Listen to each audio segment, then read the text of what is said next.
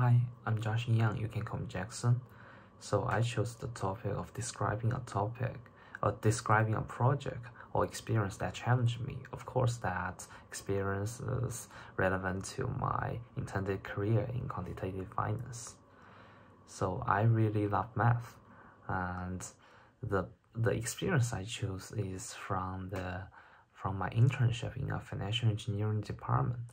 During that department, my mission was not so math. I was assigned to delve in depth into a timing strategy, but during the meantime, I tried to become mature in all aspects of being a quant, So I stayed updated with the financial news every day, hoping to form a better understanding about how might one piece of news can cause the up and down of the stock price, or you can mean fluctuating.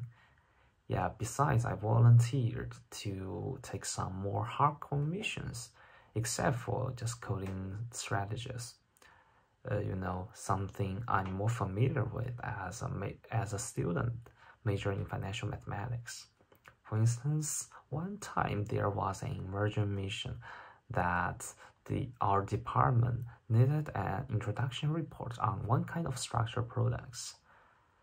In the import, you have to include the structure of the products and the specific pricing formula, and also the Monte Carlo simulation result.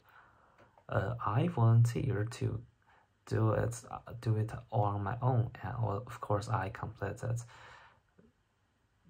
Because during that semester I was taking a course called Exotic Option Pricing. So with the knowledge of stochastic analysis and also MATLAB programming, I quickly came with a clear structure of the products and the specific pricing formula, finished by pure stochastic analysis, together with the Monte Carlo simulation program, which indicates my exact solution is right, while giving them, my boss and others a better feeling by the numeric solutions. And the report was quite successful according to their feedback. This experience within the financial engineering internship made me confirm my passion on being a quant, especially more Q-quant part, for I'm more comfortable with stochastic calculus rather than coding those strategies. My pure mission was to delve into strategy, but I find